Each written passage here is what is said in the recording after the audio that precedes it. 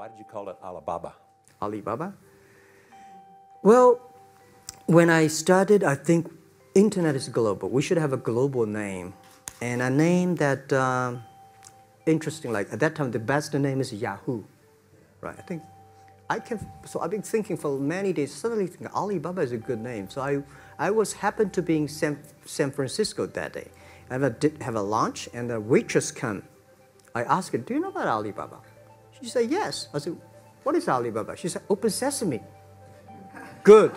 So I went on the street, asked about 10, 20 people. They all know about Alibaba, 40 Thieves, and Open Sesame.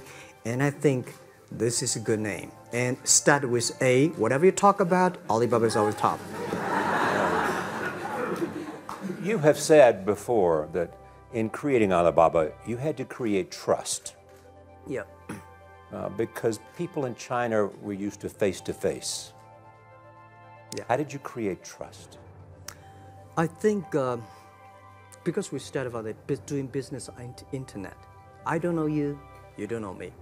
So how can you do things online unless you have trust?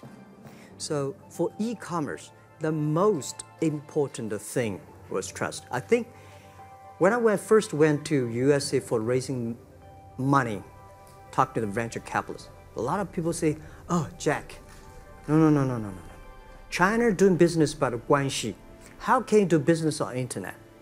And I know that without the trust system, the credit system, it's impossible to do business. So in the past 14 years, everything we do is trying to build up the trust system, the record system.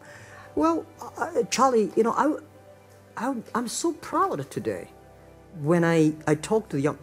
Today in China and in the world, people don't trust each other. The government and people and media and everybody think, this guy's cheating. But because of e-commerce, we finish 60 million transactions every day. People don't know each other. I don't know you, I send products to you. You don't know me, you wire the money to me.